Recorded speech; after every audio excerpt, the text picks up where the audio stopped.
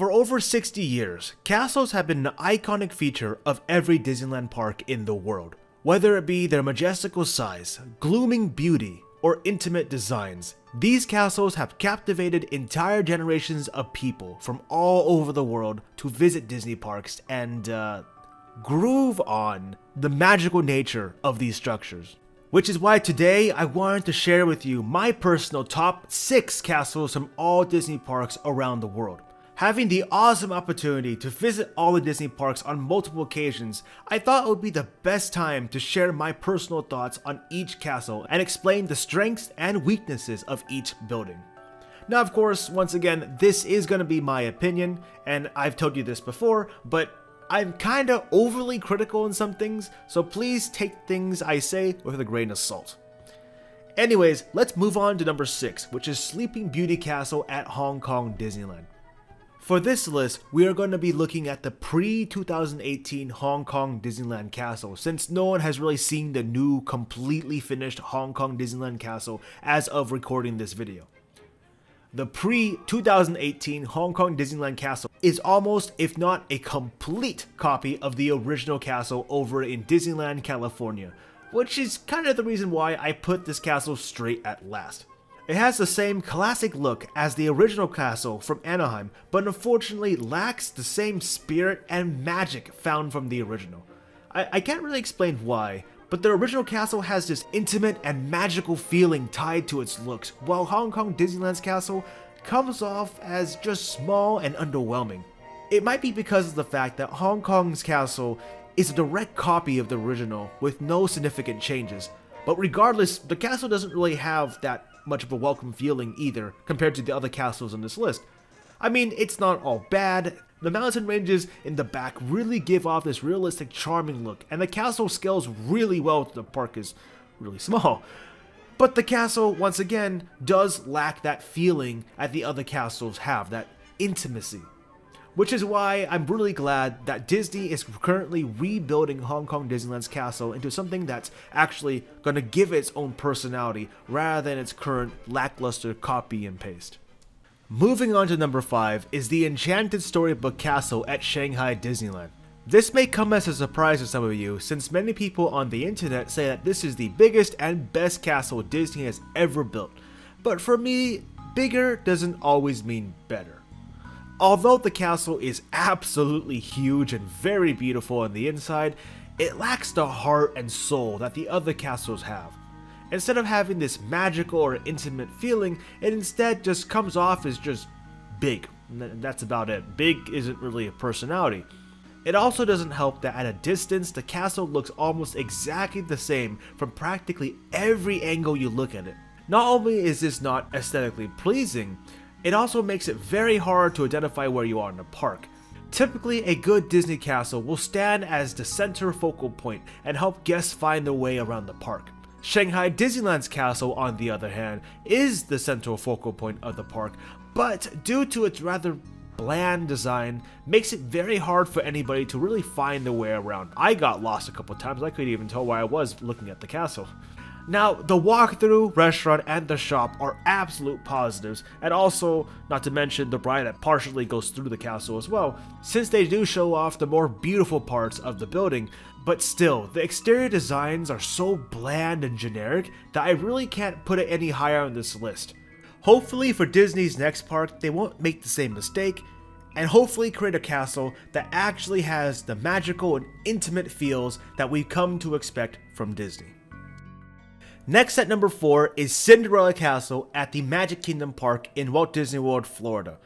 Now I really do love the color palette and the size of this castle. Yeah, sure, Shanghai Disneyland's castle is huge, okay, whatever. But it's lacking one humongous thing when it's compared directly to Magic Kingdom's castle, and that is personality. Magic Kingdom's castle does a damn good job at serving as the central focal point for the park, and it also has its own personality, along with its own unique designs that almost makes it feel magical. So if this castle is so great, why is it number 4 out of number 6?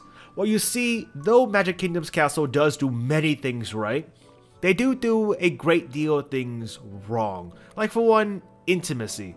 For me, there are two elements that make up a great Disney castle. One of which is having the opportunity to walk up and explore things from inside of the castle. Magic Kingdom's castle does have stuff on the inside, 2 out of 3 of which a regular guest can visit, such as Cinderella's royal table and the bippity boppity thingamabob. But outside of that, there really isn't much to do once you're inside of the castle. On top of that, it kind of bugs me that you're not able to walk straight through the castle. Like, yeah, okay, to some people this is more of a minor thing, but walking around to the sides rather than straight through the castle, for me, takes away from that intimate, magical feeling. It's just not as much of a magical experience to walk around than through the castle instead of just straight through. And this is why I decided to put Magic Kingdom's castle at number 4. However, it doesn't change the fact that I still do believe this is a wonderful and beautiful castle design. Coming up next is number 3, which is Cinderella Castle at Tokyo Disneyland.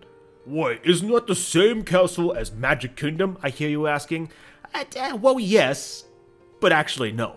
Tokyo Disneyland's and the Magic Kingdom's castle are in fact very similar to one another. However, there are differences between the two that gives Tokyo Disneyland's castle just a slight edge over Magic Kingdom's castle. That slight edge is the fact that there's a really cool walkthrough that you can take in Tokyo Disneyland's castle. The walkthrough tells the story of Cinderella, but in a unique and very cool way. Kind of the way how Disney Imagineers did the Sleeping Beauty castle over in Disneyland, California, but much more elegant, if you know what I'm saying. Apart from the walkthrough and the very slight changes in both the exterior designs and color palettes, the castle is basically the same as the castle over in Magic Kingdom, which means it unfortunately brings over the same problems, like not being able to walk directly straight through the castle. Well, I mean, kind of the same problem. Like, you don't need to walk as far to the right or to the left at Tokyo Disneyland's castle versus Magic Kingdom's castle. But still, not being able to walk straight through the center does take away from the majestic and awe compared to walking straight through. Which is why I still do believe Tokyo Disneyland's castle fits perfectly at number 3. Next up at number 2 is Sleeping Beauty Castle at Disneyland Park in California. Now, this decision may seem a little unorthodox to some, since many people like to say that the castle at Magic Kingdom is better than the castle at Disneyland. But to me, there's no comparison. For Disneyland's castle, it's the little details that truly stand out. Like, not being able to walk straight through the castle may seem like a tiny, insignificant thing, but for me, it makes a huge difference. In a way, you feel much more closer connected to the castle, and it's almost like you are stepping into and through a magical place. It's really hard to explain, but there's almost a homey feeling you get with Disneyland's castle. Almost like someone saying, "Welcome home," after a long day. Something that the other Disney castles before can't really replicate. Okay, yeah, the castle is small and it's old, and in some places it looks a little wonky, but there's something about it that always calls you back to it every time. Regardless though, there are some things I don't really like about this castle that makes it not as appealing for the number 1 spot on this list, mostly the design of the castle. And no, I am not talking about the stars. People on Twitter were going on about the stars and how bad they look. No, they look nice. I like the stars. Look, magical, it's really cool. What I don't like, however, is how the color scheme of the castle gets lighter on the taller points of the structure. Now, by all means, it is not a bad design at all. It's rather a very lovely design, since it gives the illusion that the castle is much taller than it actually is. The problem is, this illusion doesn't really work for Disneyland's castle. The thing is, there are other structures like trees which are much taller than the castle, but do not share the same color scheme of getting lighter the taller they go. Now, this thing doesn't really affect my opinions in terms of this review, but it kind of does bug me since it ruins the illusion of the castle and at the same time makes the castle look a lot shorter than it actually is. In the end, though this castle is really good, I do think there is one castle that does things just a tad bit better than Disneyland's castle. But first, I want to throw in this really quick curveball with an honorable mention. I know this video is only supposed to really be about castles, but I just had to include this one since it's just so well done. What is it, you may ask? It's Mount Prometheus at Tokyo Disney Sea. Now, I'm not really going to dive too deep into why, but if this were a video on the best non-castles at Disney parks, I'd easily give it to Prometheus any day. The way how the volcano is designed just wraps you into its immersive size. There are 2 rides inside the volcano, one ride that actually goes through the volcano, many eateries, games, and it even explodes. Very crazy. Not too crazy to a point to where it catches itself on fire, but crazy stuff. I just love it way too much to not include it in this list. Anyways, let's move on. And finally, last but not least, is the Sleeping Beauty Castle at Disneyland Paris. Now, it does have its own French pronunciation, but I tried to pronounce it multiple times, and it's just incredibly complicated because I'm an American, and oh boy. I'll leave it on the screen, but I can't pronounce it. It basically means Sleeping Beauty Castle, so it's the same thing. French is hard. For me, this is the best castle Disney has ever built. Basically, Disneyland Paris' castle takes the positives from all the other castles before it and makes it better in one complete package. The castle was grand and majestic, while still allowing its guests to walk straight through and completely through the whole structure. On top of that, Disneyland Paris' castle is the only castle to have a massive and pretty amazing dungeon with a huge animatronic dragon that breathes out smoke. It is incredibly crazy, and the video you're watching here really doesn't do it justice. It's pretty crazy to see that thing moving, and it's completely something else to actually be there in person. I know putting Disneyland Paris' castle first might be a little bit of a controversial pick, but for me, when it comes to pure beauty, intimacy, and just amazingly thought out designs, and partially inappropriate scenes, there's no castle that can outmatch Disneyland Paris' castle. In the end though, each castle has its own personality, strengths, and weaknesses.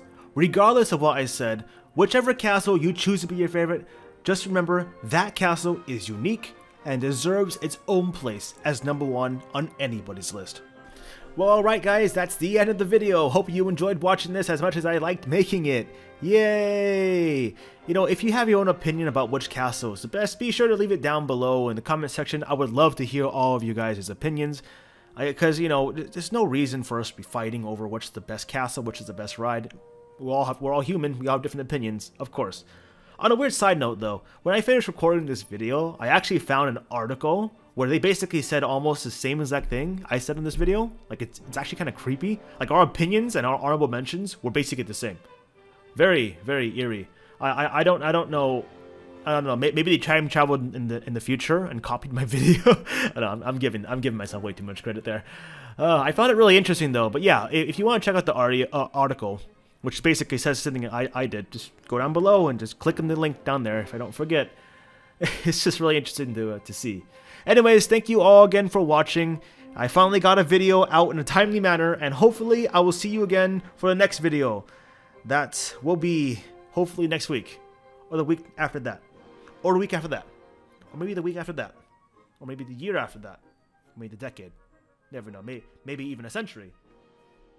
I won't even be alive in a century. But yeah, maybe a century. Yeah, century sounds pretty good.